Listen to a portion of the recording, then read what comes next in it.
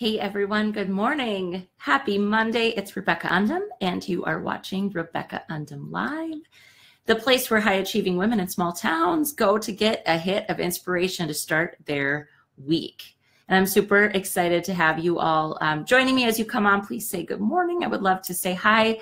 I hope you guys had an awesome weekend. I don't know what was cooking for you, but my oldest child had a birthday, so he turned 9 this weekend, and it's just wild, isn't it? I think you always have those moments where you're like, how is time going by so fast?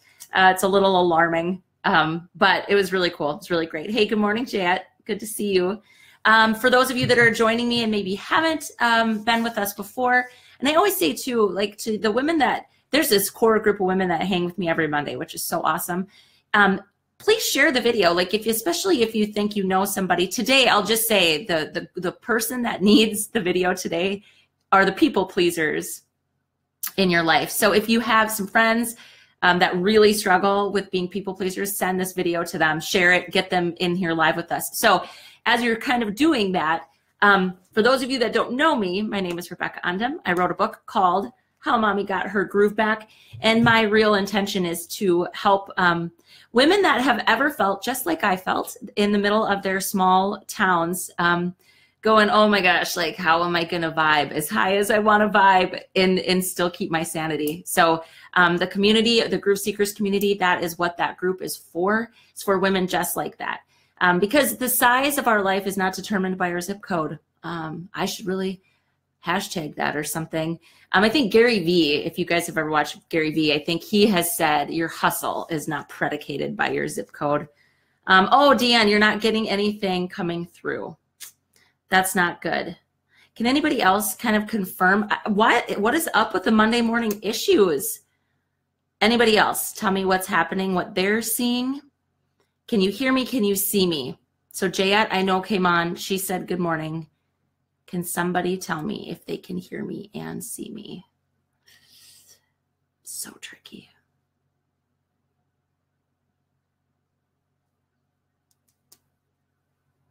All right.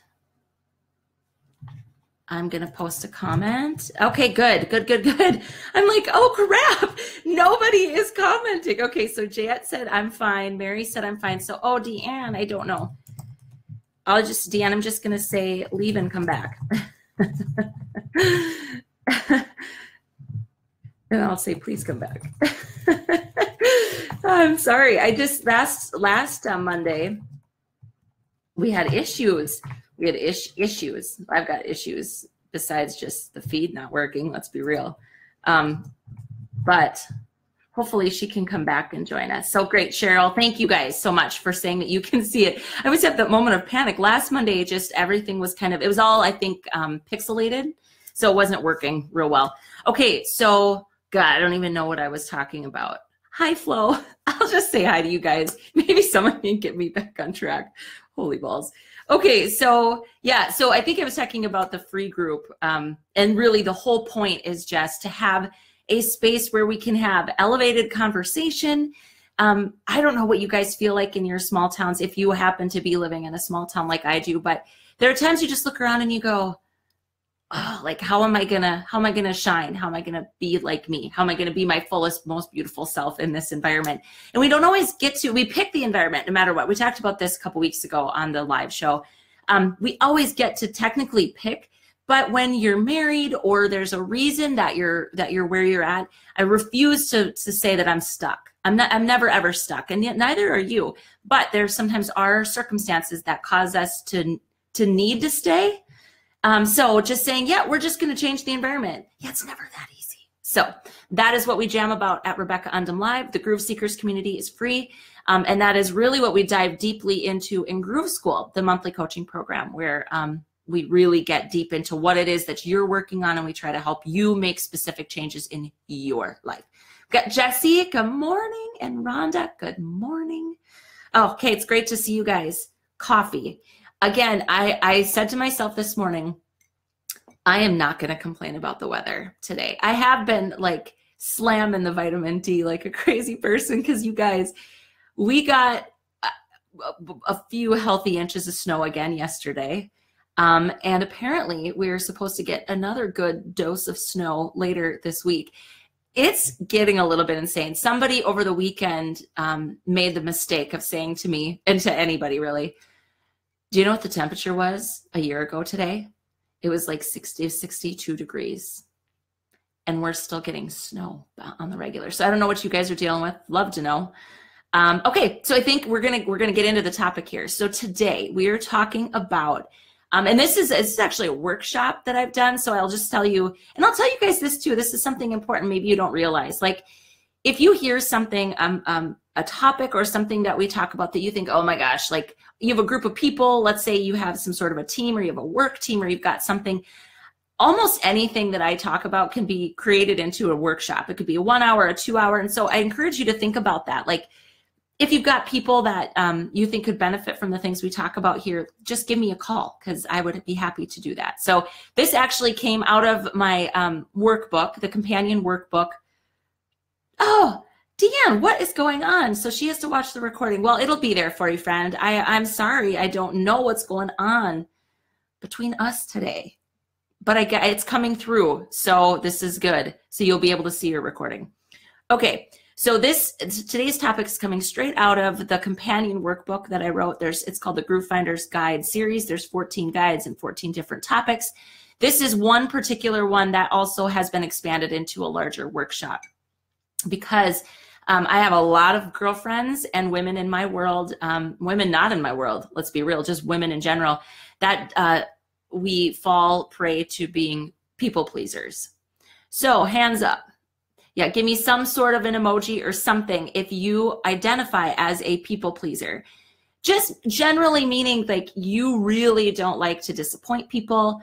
And this is all in the context of being asked to do things.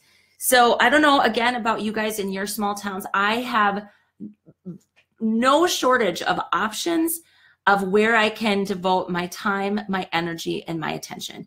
I am continually asked to donate my time, to volunteer, to be on boards, to be in groups. It is constant. And I think, again, for those of us that are living in a small town, if you are the type of woman that I want to work with, meaning you have an achievement drive, you're maybe a little type A. You don't have to be type A for me to want to hang with you, but it's one of those things where you have this kind of achievement orientation, right? You vibe at a high frequency. You have kind of a go-getter, a mover and shaker attitude about the world. You are going to be a target for every group in your community, right? And that's great. That's an awesome thing. So you have been identified as a person that has a lot to contribute. You have a lot to give. And Jesse's like, hands up. Love it. Okay, and Jesse cannot be the only one. So let's see some hands or some like, does that resonate with you? You're going to be a target for a lot of opportunities. But your time, and not only time, this is never ever in my mind just a time management issue. This is an energy management issue. We have limited energy, and that's not just time related. It's not just that there's only so many hours in the day. This is about the fact that we have to be smart about where we expend our precious energy and attention, especially if you're raising a family, right? Like there's legitimate pulls for our time and our energy and our attention. And so today I want to talk about okay, so let me just back up a little bit. We're on the monthly topic of motivation, okay? So where this comes into play for me is that, and why I think this was a topic that made sense to fit with motivation, is because so many of us, especially if we connect or that idea of being a people pleaser resonates with us, so many of us are saying yes because we are motivated by the need to please other people, or more accurately, to not disappoint people. So again, it's like if you're like, oh, I'm not a people pleaser, I'm okay, but I really don't like to upset people. You're a people pleaser then, right? And again, there's nothing wrong with that. It's only a problem if you are the only person not being pleased by the things and the opportunities that you're saying yes to. So I am not the first person to discuss this. There have been lots and lots of gurus and professional development experts that have talked about this. In fact, Shonda Rhimes, the creator of Scandal, and she's Grey's Anatomy too. She wrote a book called, I think, The Year of Yes is what it's called. That whole idea of that it should, okay, and then another person, I think it might have been Jen Hatmaker, said that if it's not a hell yes, then it should be a no. I fall somewhere in the middle of that discussion, because I think sometimes my yeses aren't all hell yeses, and that doesn't mean they should be no's. Because also there, I think something we need to think about and balance is the fact that some things, even things that have obligation, we hate the word obligation because nobody wants to feel forced or like they have to do something, like we always have a choice. But there are some things that you know in your heart, because you have maybe you have a servant's outlook on the world, that you're going to say yes to, and it's not like a hell yes, but you feel good doing it anyway. Okay, so I just feel like there's a lot of emotion that comes into how we determine if we say yes or if we say no. And the whole thing with motivation is I don't ever want you to be externally motivated to give up your precious time, energy, and attention. We need to always take an internal approach. Like, what is it doing for me? And what are the reasons for me in my heart that are making me say yes to this or no to this? Okay. So I haven't seen a comment since Jesse's hand up. So somebody give me something to go on, just so I can be sure that, you know, you can still hear me and see me and we're not having issues with recording, because that would make me very sad. So I'll sip some coffee. You guys throw down some thoughts about what I've said thus far, and we'll move into the 4 questions. Okay. Because poor Deanne couldn't watch. I'm seeing all sorts of Shelly saying good morning. Good morning. I see like little emojis coming up, but nothing in the comments. Okay, so just know that I'm still like totally freaking out that you guys can't actually hear me. Oh, Nicole, there, we got a hand up. Nice. Okay, so you guys are hanging with me. So let's get into it. And these, again, there are other time management, energy management hacks, and there's more to the topic of how to say no than just these things. But these are 4 really great questions to ask yourself, because more than likely you already have a full to overflowing, maybe semi-full to overflowing plate. Like, you are a busy person already, likely, right? Especially if you're the type of person I kind of identified at the beginning. If you are high energy, if you get things done, and if you are known for being that person, for sure you have no shortage of options for where to spend all of your time. So again, this is about thinking about the fact that these are when you get a new opportunity now. And I would even say, if you've got current obligations on your list or in your calendar, and you feel these things as you have to get ready to go to those meetings, or we really need to analyze, is this something I should continue to devote my time to? So it's really something you can apply. These 4 questions you can apply to both current obligations and the new ones that come your way. Good morning, Dee. Okay, the first question is, does this align with my gifts? Okay, so here's the deal, ladies. We all are equipped with some set of unique skills and talents, if you will. And the things that we can really genuinely consider our gifts are the things that we do really well that we don't even think about. So it's the kinds of things where, and again, I think there's a few cues to know, how do I know what my gifts really are? Other people tell you that you're really good at it. And it'll be the kind of thing where they'll tell you that and you'll be like, huh, really? Isn't everybody good at that? And the truth is, no, not everybody is. And that's what makes it your gift, okay? So asking yourself this question does a couple of things. First, it gives you pause, because again, if you are a high achieving, achievement oriented, high vibing kind of woman, people are going to say, oh, you'd be great at that. They're going to say that to you. You'd be great at that. Oh my gosh, you'd be so amazing. You could do this and you could do that. And you have to shut down that external chatter and ask yourself, but does it really align with what I feel gifted to do? Because if it doesn't, it maybe should be a no, or at least at this point, a maybe. Okay, so the first question is, does whatever the obligation or the opportunity is, does it truly align with your gifts? Number 2, We don't ask ourselves this question enough at all. Will it bring me joy of some sort? So here's where the trick is for the real, true, deep down people pleasers, is that we often will tell ourselves that we feel joy in serving other people, okay?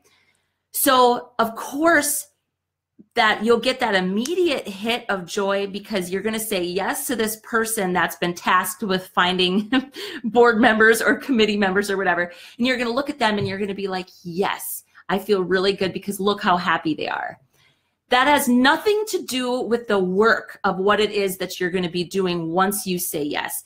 And okay, to be clear, sometimes you don't know, right? We don't have a crystal ball. We don't know exactly what it's all going to entail. But those are the questions you need to ask up front. We need to find out, like, how much time is this really going to take of me? What are you really looking for? What is this person, this position? What do you really need? Those kinds of things. You find those out.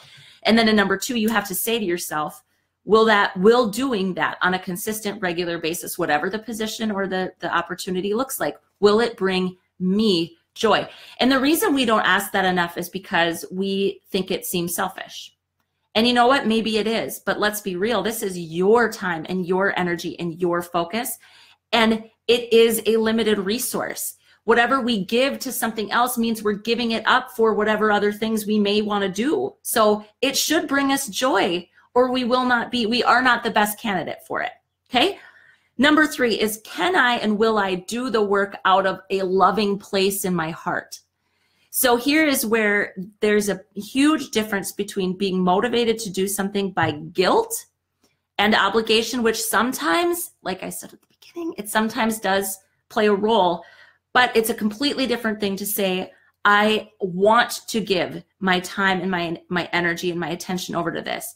You know, I'll give a good example of this. Just recently in my own home, my husband just is finishing his third year of a first-year term on our school board. And throughout his term, there were things that came up. He was struggling and trying to decide, do I run again? And at some point I just looked at him and I said, it has to come down to whether or not you really want to give yourself over to this. It isn't about who's running against you. It isn't about even who's currently on the board necessarily. It is about the work of the board itself. And if you cannot do it out of love, you need to say no. He actually chose not to run, ironically. But that is a really important question is the work coming from a place of obligation and duty and guilt, feeling bad, or is it coming from a place of genuine love? Like, I can contribute, I can add value. I know that this is a good place for me to be. And then number 4, which I kind of alluded to this earlier, is, can I add this to my life without sacrificing something of greater importance? Again, the struggle with this question is that so many of us have so many things on our plates. It's like, well, what's greater importance? I will suggest an exercise for you, and I've taken workshop participants through this. I've taken Groove Schoolers through this. That if you don't know what your personal values are, and you don't have that as a compass, a moral compass for how you make these kinds of decisions, that is an excellent place to start. Because seriously, if we don't know the values, the personal values that we hold dear to ourselves, it's pretty hard to say, like, does this thing fit with those or not? Because you don't even really know. And you might think, oh, I know what my values are. And everyone says family first, right? Well, if that's 100% true, we would never take on anything that took us away from our families. So what do we really care about? What do we really value? And it is really important to get clear about that, again, especially if you identify as the person I described when we started and you're in a small town.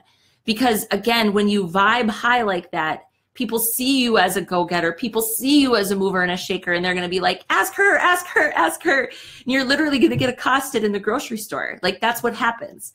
At least that's what, I mean, it happens to me. I'm sure it happens to you if that relates, to your experience at all. So it's always about saying, okay, I know that this is going to take X amount of time and again, energy from me. Can I add this without sacrificing something that I say matters? Okay, so that's what I've got for you, those 4 questions. Does it need to be a hell yes? I don't know. I don't know how I really feel about that. Gosh, I wish you guys would weigh in. Tell me what you think. But I do know that these 4 questions are a really great place to start. And again, you can use them to look at your current set not contributions, commitments. And then of course, when new ones come your way, it's almost like a filter that you can filter the opportunity through to say, does this really, am I going to serve in the best way? And will it serve my life the best way that it can? So again, to recap, number one, does it align with my gifts, the things I am inherently gifted at doing? Number two, will it bring me joy? Will I actually enjoy the work? Number three, will I do the work out of love? Like, is my reason for doing it based on the belief of the value I can add, or is it because I don't want to make anybody upset? And then number four, can I add it without sacrificing something of greater importance? Okay, so this is the one thing, there's no way around this, that how we spend our time indicates what we care about. So that can be a real gut check sometimes, because it's this badge of honor to say, like, I'm busy, right? We walk around, just listen to conversation, especially between women. And you say, hey, Jayette, hey, how's it going? And Jayette's right away, she's like, oh, I'm good, but I'm so busy. And then we all talk about how busy we are.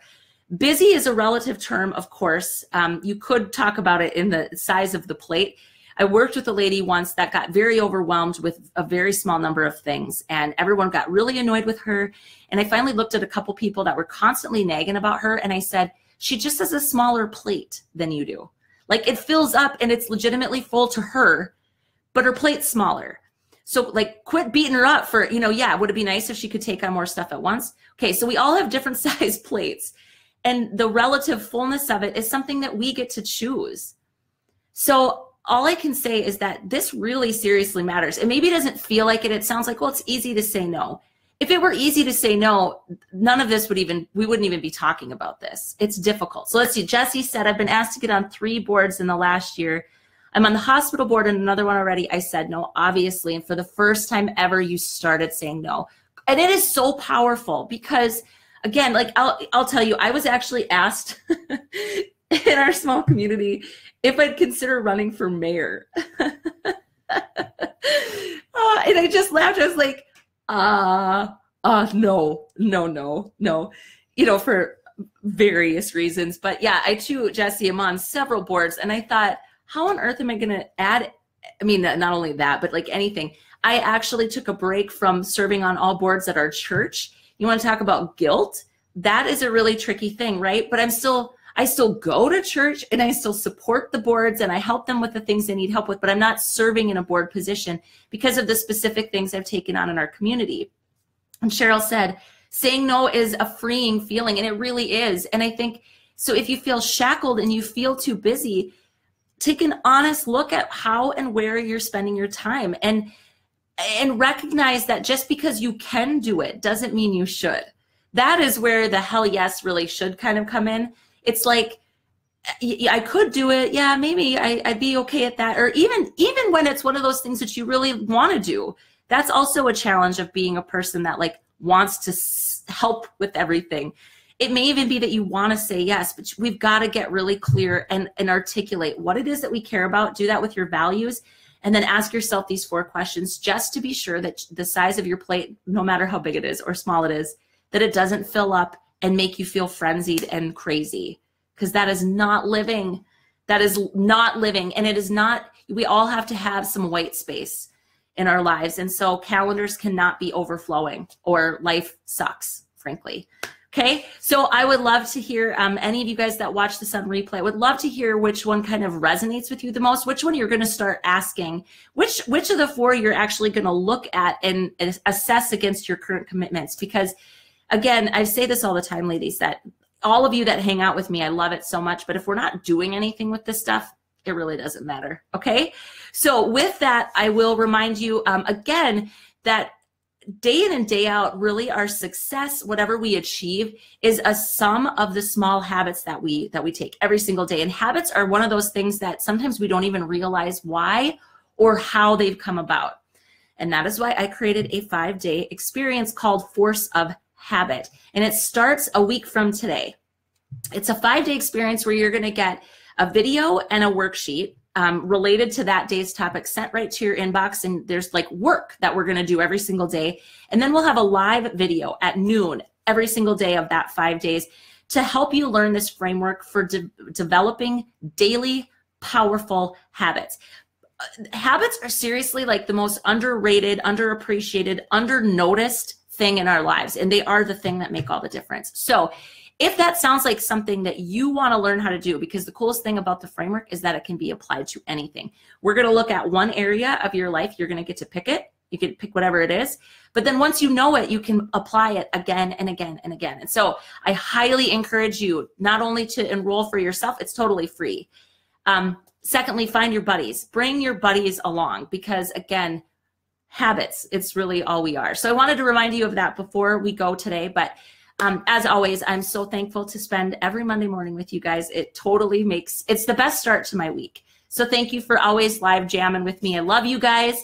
And until I see you next Monday, groove on, everyone. Okay, we'll talk to y'all soon.